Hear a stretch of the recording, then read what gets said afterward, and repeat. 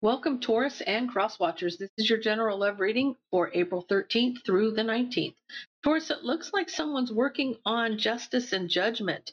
That would be a divorce to me. So you're working on getting a divorce here. So stick around. Let's see where this goes.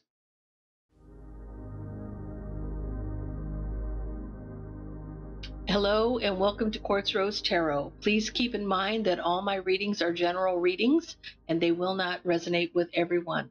They can resonate in reverse. If you are interested in booking a reading with me, all of my information is in the description box below. You can book a reading from my website at www.QuartzRoseTarot.com. If you are new to my channel, thanks for stopping by.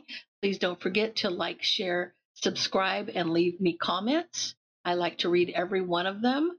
Also, if you're returning, thanks for returning. I really appreciate the love and support. So let's get in with this, guys, and see where it goes. Taurus, you're starting off your reading with the Three of Pentacles, working and collaborating. But what you could be working on is justice here. You have Libra. This is about finding balance or justice for something. But next to judgment and justice, this is a final judgment and justice. So this could be a divorce here. So you're working on getting a divorce because you want balance. You have Temperance. You could be divorcing a Sagittarius. You want balance, and you want balance, or you want to balance out your pentacles. This is having all the abundance. Maybe that's what the problem is you're trying to separate the assets here, balance the assets. You know, this is about a long-term commitment, but this is also having all the abundance you could possibly need. But if you're trying to balance that out because of a divorce, like maybe you're balancing the assets, you're trying to divide the assets. You're trying to gain perspective here with the Hanged Man about this judgment. And this is like a new truthful beginning. Some people say this is a redo. You know, you're going to speak the truth. It doesn't necessarily mean it's a redo. It means you're going to come and speak. You're going to speak a truth about something, possibly this divorce. There's a lot of back and forth communication here, a lot of wands, a lot of back and forth communication, truthful communication about something from the past mistakes with the Seven of Pentacles. Somebody here is wanting wish fulfillment with the Nine of Cups, or this person could be being smug, okay, with the Nine of Cups, could be drinking and partying a lot, possibly. Center of your read, a new passionate beginning. So you may have a new sexual partner coming in, or a new passionate beginning with somebody. And it may be at work.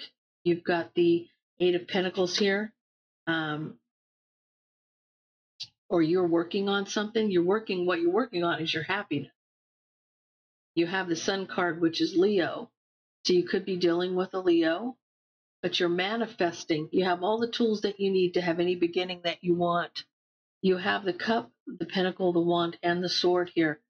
So you're working on your happiness.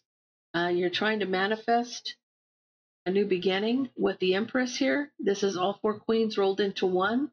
Somebody could be pregnant here. This is about creation, new beginnings. But this is the Empress. It is the divine feminine here. Now, you have a new beginning in love with this person. This is Libra, Taurus, Cancer. New beginning in love.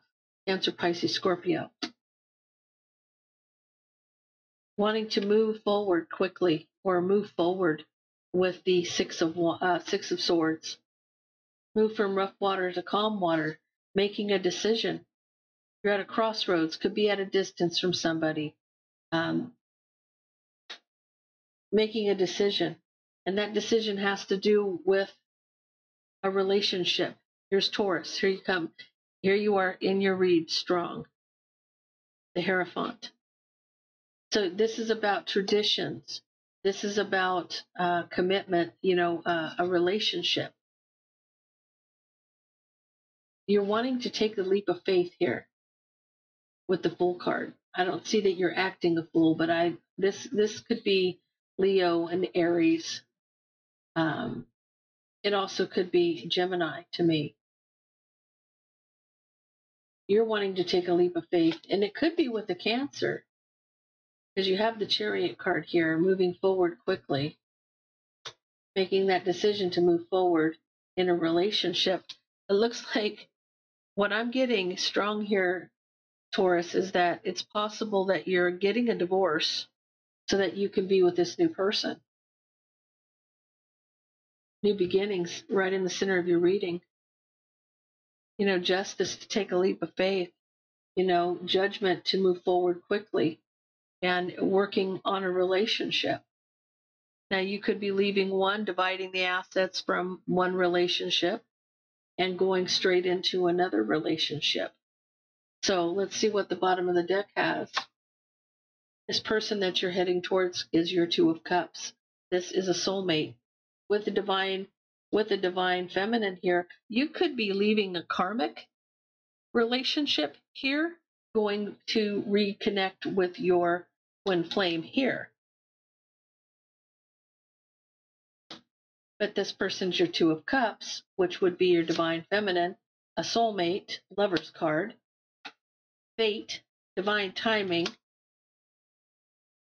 This is a twin flame reunion here. Ten of Cups, having all your cups filled. A new solid beginning, solid, stable beginning of love and abundance with the Ace of Pentacles. And here's your 1111 card. I haven't seen the Emperor here, but this is about a twin flame reunion after a divorce. This is about stability, foundation. This is about a relationship.